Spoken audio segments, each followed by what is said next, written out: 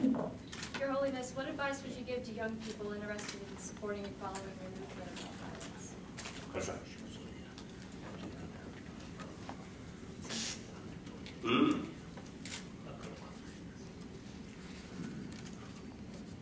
Firstly, I think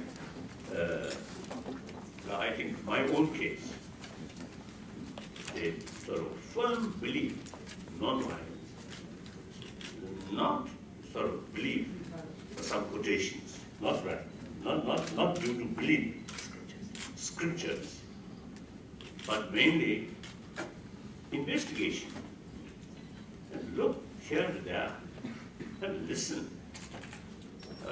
And eventually, full conviction that non-violent method is the only way, only practical way.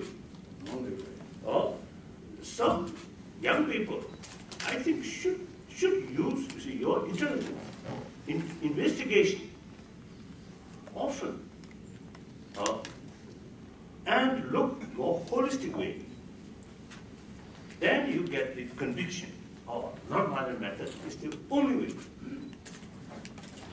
Emotional level, sometimes too much frustration, too much anger, then you get some satisfaction. Oh, use violence. Oh, I do. I done.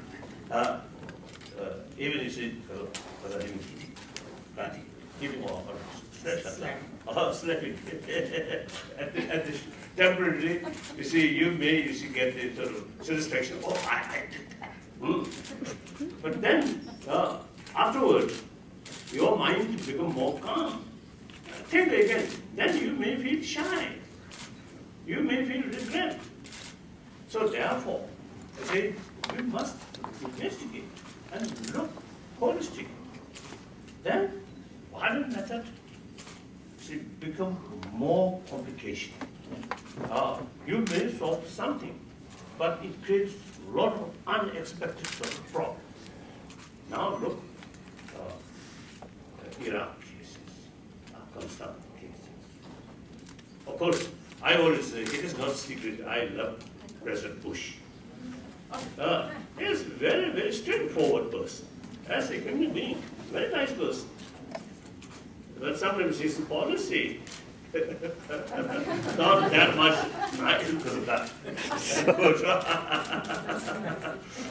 So therefore, you see, actually, you see, one occasion I met him. After Iraq crisis or Afghanistan crisis, I told him, I love you, I respect you, but your policy, some of your policy, I have some great reservation. I told him frankly, because you see, we become very close friends. So therefore, I think U.S. government's motivation is good. Aim is good to bring democracy, but method wrong. So unexpected complications start happening. So most important, you must utilize your investigation and look more in a holistic way, and then you will get conviction. Beverly, how much time do we have? Last question, one question.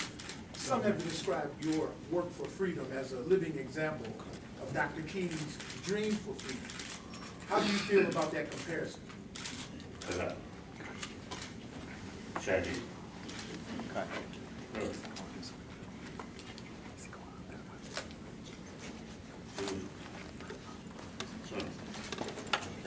I don't know. I'm usually investigating. I have no I carry my own sort of struggle. And this struggle, I never sort of expecting or thinking getting some sort of that better name or something like that. I never. Oh, I have one story. I think more than 10, 15 years ago, one time in New York, New York Times was a columnist, one lady, you see, I have an interview, and she asked me about, legacy. about me. And I told her, I'm a Buddhist practitioner. You should not think about your name. If you think your name, then you are no longer genuine good practitioner. I told her. And again she asked me, second time, I answered same way. Then after some discussions, she again asked me. Then I lost my temper. So like that, you know, I said, don't care what other people say. Myself, but investigate myself. My motivation should be sincere, honest, truthful. And there's one Buddhist fellow, was it a practice? Your body, speech, mind, dedicate well-being of others. Like that. So that's important.